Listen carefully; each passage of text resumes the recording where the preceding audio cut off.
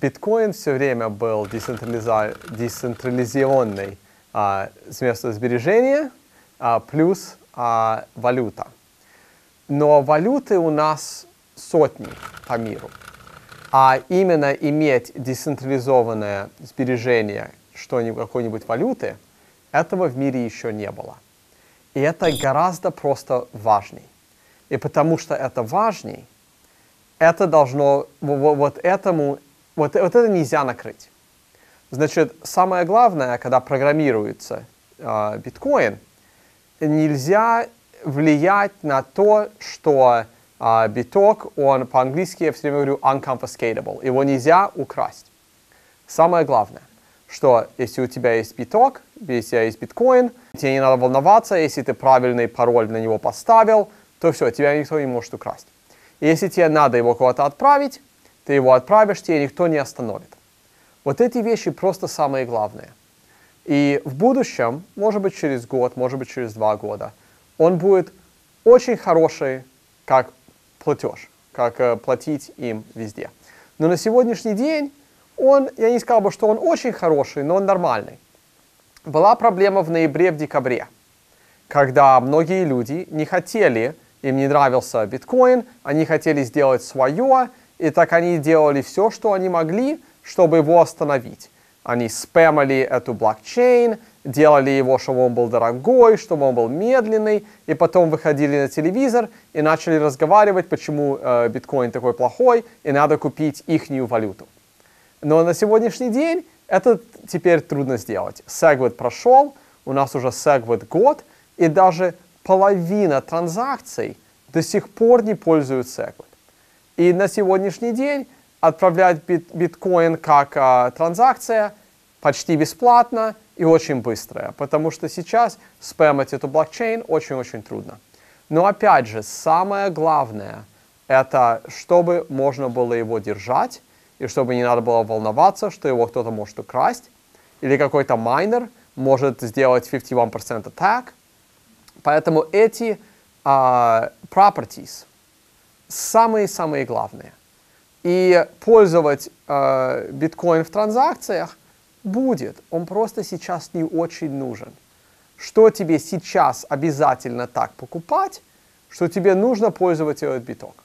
Просто не обязательно это сейчас. Когда это будет очень нужно, это будет все сделано. Где-то через год-полтора будет Lightning, будет лучше privacy, будет Schnorr signatures, будет CoinJoin, будет много чего, где он даже будет безопаснее, чем даже Monero пользователь или любое другое. Поэтому я не волнуюсь. Главное, чтобы самые умные люди на этом работали, и чтобы это было правильно сделано, а не быстро сделано. Все, кто разговаривают про биткоин, они все время хотят для себя что-то делать. Мы думали, что bitcoin.com это очень хорошая вещь для биткоина, а сейчас это очень плохая веб-сайт, который тебе будет продавать биткоин кэш и уговаривать, что это биткоин. И это очень плохо. Use cases. Надо пользовать use cases. Я все время привожу use cases обратно на Европу, когда у Греции банки накрылись, и люди не могли взять свои деньги и кому их отправить, когда в Сипросе банки накрылись, и просто правительство украло у них деньги. И когда правительство принтает деньги, и у биткоина мы знаем, сколько биткоинов будет, их невозможно принтать, они как золото. И я делаю все, что я могу с моим YouTube-каналом, пытаюсь это всем объяснить, у меня нет никакого бизнеса, я с этого ничего не зарабатываю, просто пытаюсь людям объяснить. Есть еще пару таких каналов, но я думаю, что экономически биткоин просто в будущем выиграет, так же как никто не зарабатывал на том, что они объясняли интернет. Люди поняли, что такое интернет и как его пользовать. Я думаю, что оно само, биткоин сам выиграет. Он самый decentralized, самый децентрализованный, там самые умные люди программируют. Он просто выиграет, он по-экономически выиграет. Потому что если он проиграет, то блокчейн не сработал и все пойдет на нулю, по нулю. Это просто значит не работает. Биткоин децентрализован с очень разных краях. В биткоине очень много умных девелоперов, и многие из них работают просто бесплатно. И те, которые работают, они не все время согласны. Нет ни одного человека, который может сказать, надо в код что-то вставить. Никто это не может сделать.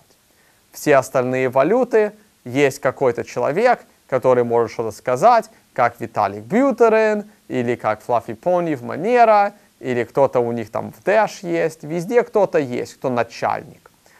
В биткоине нет никакого начальника. Все программисты предлагают, что хотят сделать, это тестируется, и потом смотрят, люди примут это или нет. Майнеры довольно децентрализованы. Да, у нас, например, Bitmain делает почти все чипы, но сейчас у Bitmain очень много competition. Halong Miner, Canon, Bitfury и новые сейчас выходят. Поэтому сейчас больше чипов будут начинать делать и покупают эти эквипменты, у всех свои фермы. Многие остальные, там, один майнер, там это все зарабатывает. И самое главное, это вот иметь ноды.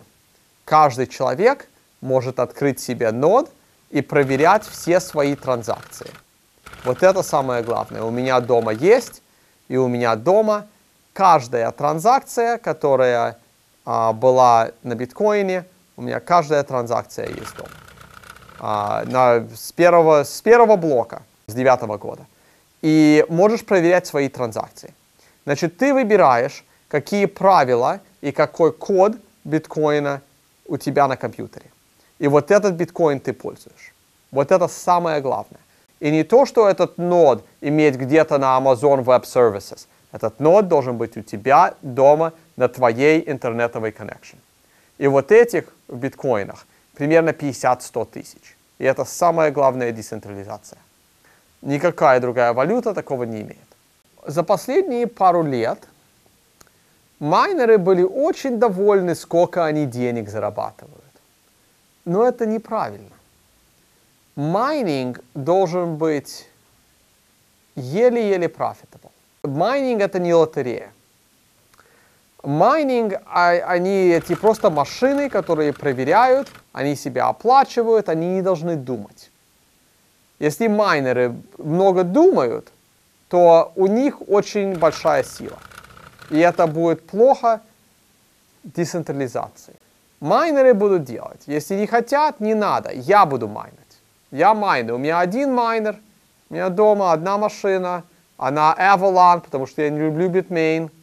У меня Avalon майнер, он один майнер. Я его держу, я работаю, но я теряю деньги.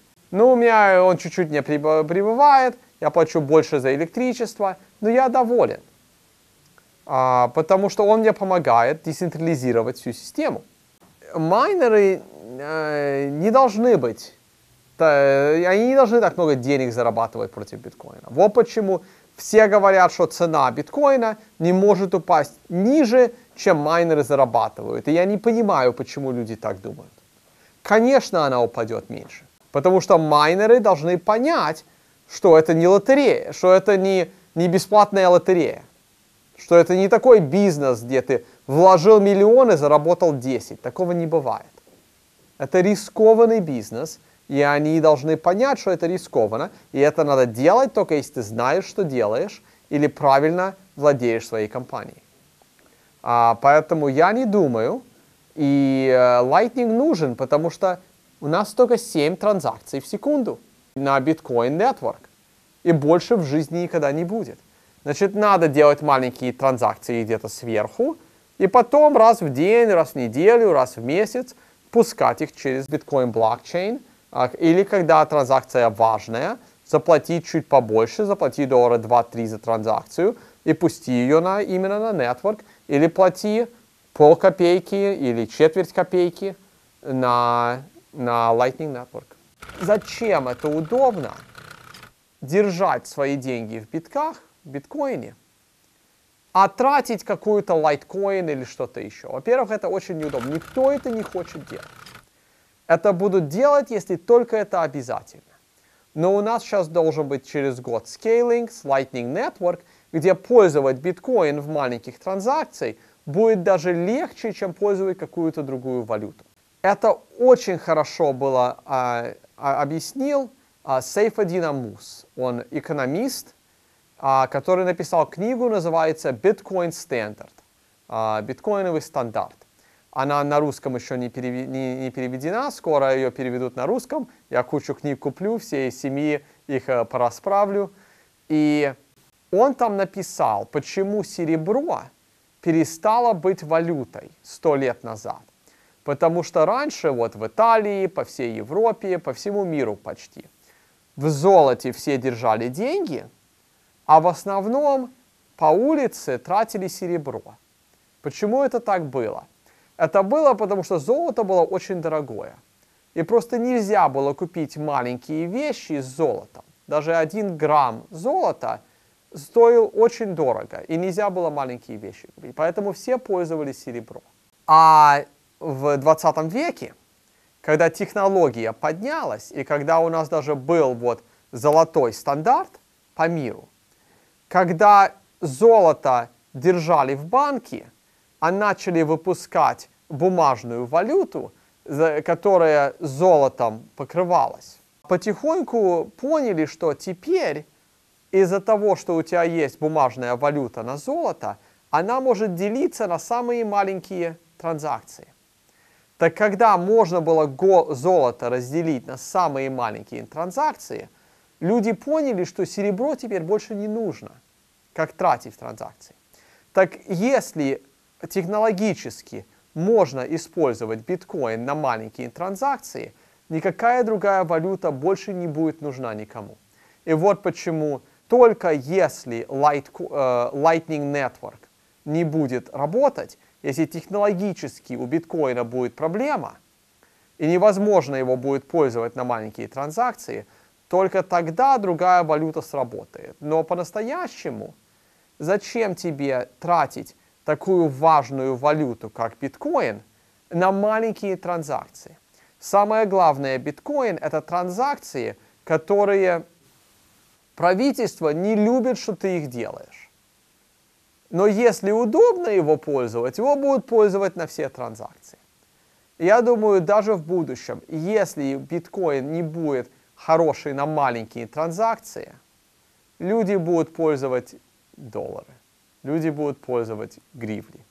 Люди не будут пользовать ту валюту, другие валюты, потому что это просто неудобно. Другие валюты централизованные, и другие валюты могут все время поменяться, и экономически, и там у них будут больше проблемы, и зачем тебе иметь еще одну валюту, которую могут прохакать? Я думаю, что только в будущем, через 3-4 года, когда мы тут опять сидим, делаем интервью, я думаю, только биткоин будут пользовать, а все остальные потихоньку пойдут по нулям. Я небольшой любитель просто отдавать биткоины. И даже отдавать их в очень маленькой стиле, даже еще хуже. Самая первая программа на биткоине называлась Satoshi Dice.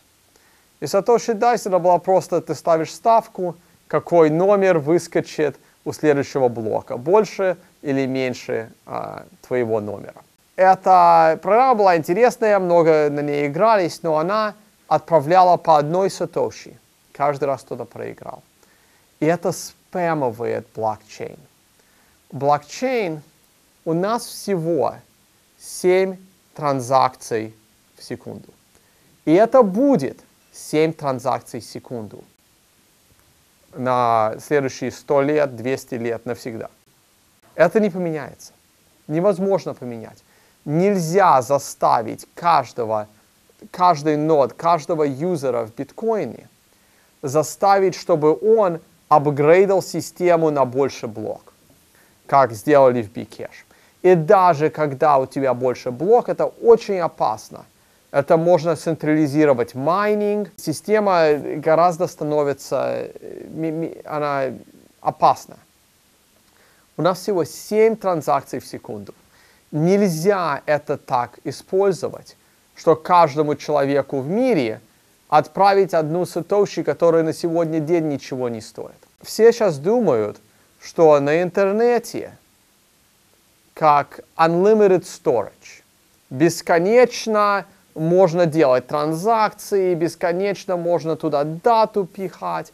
Этого нету. Вот мы сейчас записываем видео. Это видео будет сколько? 2 гига, 3 гига. Это же space. Все думают, что вот Amazon нам дает и YouTube нам дает storage делать бесплатно. Всю эту дату. Это дорого стоит. Почему YouTube дает тебе ставить туда такие большие видео навсегда, на всю жизнь? Потому что они с этого деньги зарабатывают. Они рекламы ставят на твои каналы, и люди еще злые, почему YouTube только им отдает 10-20%. Ну, потому что они тебе дают бесплатно storage всего видео, они тебе дают бесплатно стримать свое видео. Это все дорого. А в биткоине же не компания. Там нельзя с этого заработать. Но каждый раз ты делаешь транзакцию, все за это как бы платят, потому что система становится медленней. И вот почему скейлинг делается в Lightning Network, чтобы они не забивали эту блокчейн. Это очень опасно отправлять по одной сатоши, потому что это будет очень very inefficient. И это плохо. И плюс ты их отдаешь, ты забил блокчейн, все было медленно, все стало дорого, и никто эти сатоши не будет в будущем пользовать. Потому что 99% людей даже не знают, что это такое. Поэтому я думаю, что это очень плохо делать. Поднимать block size, как сделали в Bcash, там две серьезные проблемы. Одна – это технологическая проблема. Потому что сейчас у нас блок 1 мегабайт. И когда кто-то нашел новый блок, они зарабатывают с этого 12,5 биткоинов, плюс транзакции. Они туда впихают транзакции, чтобы это было до 1 мегабайта. И они говорят всему миру: вот мы нашли блок, вот он, проверяйте. И теперь все ищут следующий. Но это занимает пару секунд его проверить. Кто-то должен проверить. И у нас уже проблема, что половина майнеров по всему миру эти блоки не проверяют. Они доверяют тому, кто его нашел.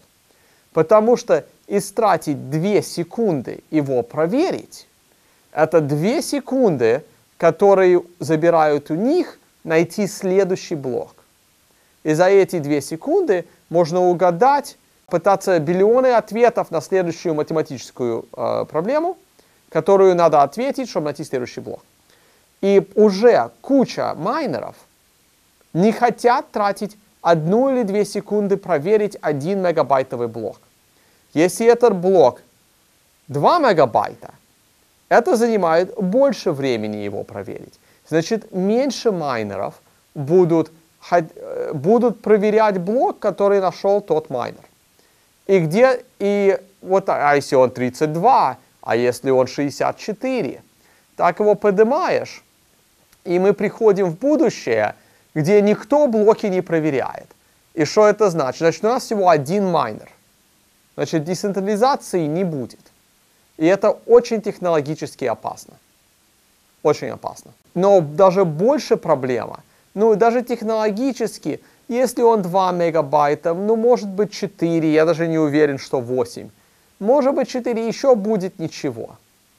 Но самая большая проблема, тебе надо уговорить 90-95% всех людей, которые пользуют биткоин, что они должны перевести свой нод на больше блок. И это в жизни никогда не будет. Даже 50% это не сделают. Майнеры это хотят, потому что они хотят майнить каждый блок. Самые большие майнеры это хотят. Потому что майнеры, они хотят централизацию, они хотят контролировать биткоин. Большие бизнесы хотят централизацию, они хотят контролировать биткоин. Очень много людей хотят быть короли в биткоин. Но люди это им не дадут. Вот почему, и даже когда Сатоши, сначала было сколько хочешь транзакций в каждом блоке. И где-то в 2011 году Сатоши понял, что где-то в 2010-2011, он понял, что это проблема. Нельзя бесконечно туда пихать транзакции. И он поставил лимит на 1 мегабайт. И он сказал, да, в будущем мы это поднимем. Но невозможно это просто поднять. Он сделал, и мы с ним застряли. Если бы он понизил его до 2, если бы он понизил его до 4, то у нас было бы сейчас 2,4. Очень легко идти вниз, невозможно идти наверх. Чтобы идти наверх, надо hard fork. Я не знаю, если по-русски эти слова есть, как твердая вилка, а не мягкая вилка. И твердые вилки просто невозможно. Это будет только можно, если какая-то серьезная проблема с кодом. Тогда все должны сразу апгрейдовать. Но когда какой-то есть дебейт, надо или не надо, никогда 95% людей ты не уговоришь что-то сделать. Так мы застряли. Теперь у нас 1 мегабайт, с этим надо просто жить. И надо все скейлать, зная, что просто невозможно его поменять. И даже если его можно поменять, это технологически опасно. Потому что гораздо больше централизация будет. И уже люди говорят, что биткоин очень централизован. Я с этим не согласен, но если ты поднимешь блок, он будет больше централизован. Когда цена поднимается хорошо, больше людей начинают тратить. Люди становятся богатыми, и они начинают тратить. На сегодняшний день биткоин у нас уже упал 75%, и люди боятся его тратить, потому что теперь люди, которые его держат, на 75% беднее.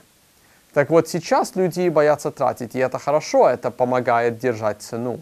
Когда очень много людей ее тратят, ты не знаешь, с кем ты ее тратишь.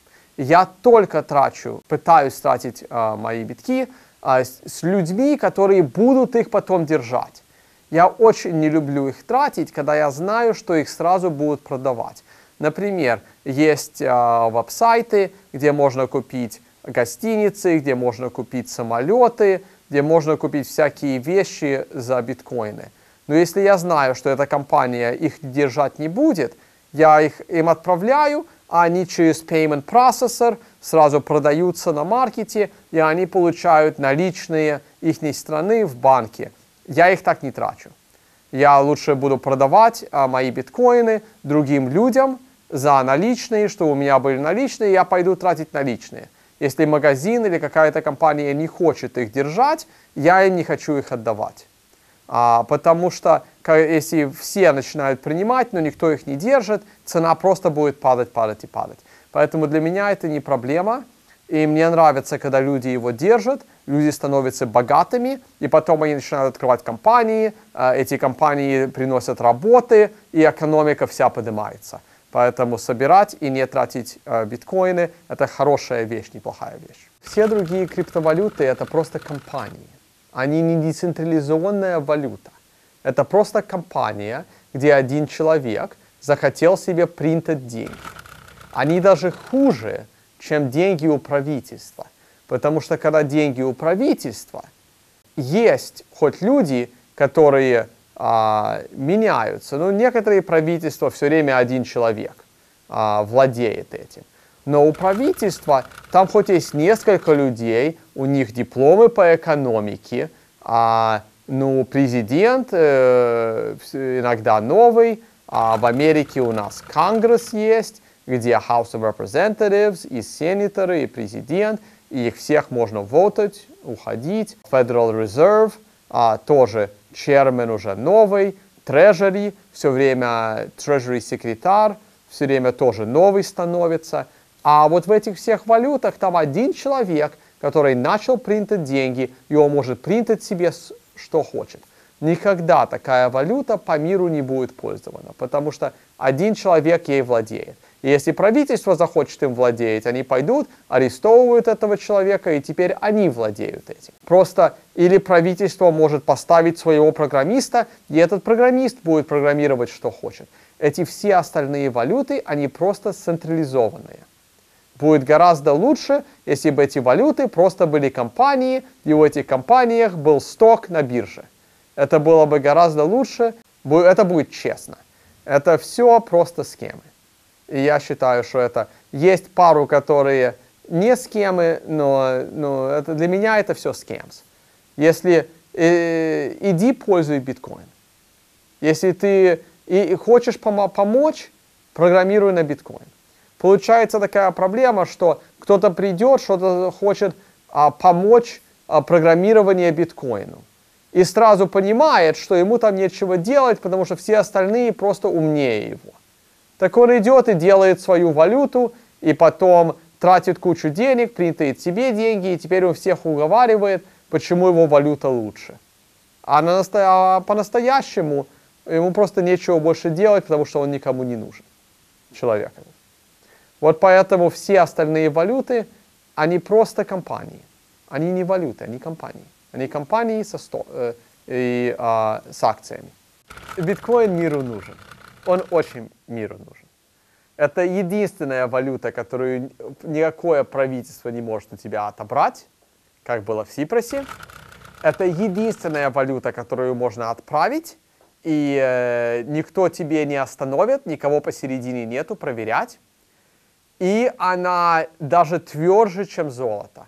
Опять, очень советую книгу Bitcoin Standard, она пока только по-английски, и, по-моему, уже на испанском, или скоро будет на испанском, скоро будет на русском.